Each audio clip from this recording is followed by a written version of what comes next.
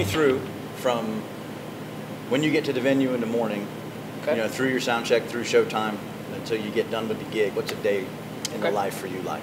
First thing I always did each morning was I would just walk into the venue and just kind of get the lay of the land. Mm-hmm. Specifically, I wanted to see the PAs because we didn't carry PA for this tour. We only carried everything but. Right. That was normally the biggest thing of the day was figuring out, okay, the PA is there, so we need to put his mic here. We normally would start rounding up stagehands and start doing the load in. I would mic everything up, and then I would head out front, tip the console, start component checking the PA, making sure everything is getting where it needs to get to. Myself and the front of house tech for the company that we were renting from for that show, we would start listening to the PA. We would start tuning, and I would try to tune and be done by 2 o'clock. Normally, if I finished with a little bit of time free, I would run some tracks from the night before. I would try to do that for maybe 30 minutes, specifically hear how the drum kit input sound and how guitars and vocals feel in the room.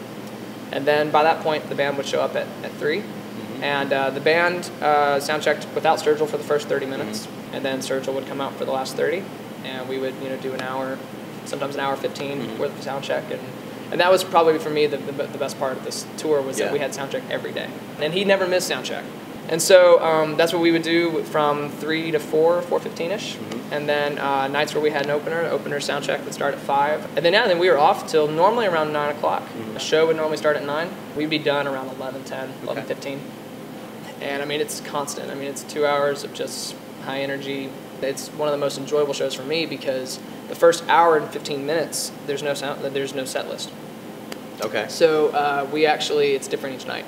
Sturgill will look back at the drummer and band leader and call the next song. And we'd be done at 11, and we'd wait for the crowd to kind of settle, and then we'd be out of there normally by 12, 12:15. And we could get out pretty fast, and then bust a roll in the next venue.